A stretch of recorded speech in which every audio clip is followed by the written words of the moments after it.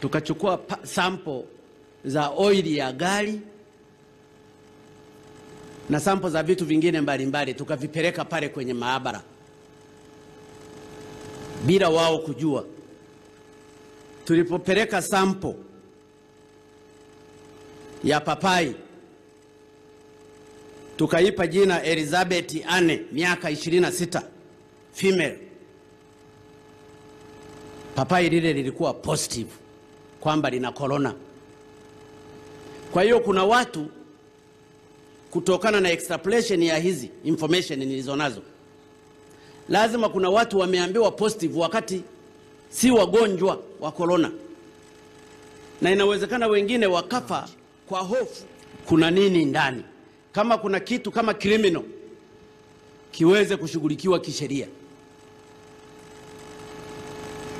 Kama kuna watu kwa njia nyingine walijinvolve kwenye criminal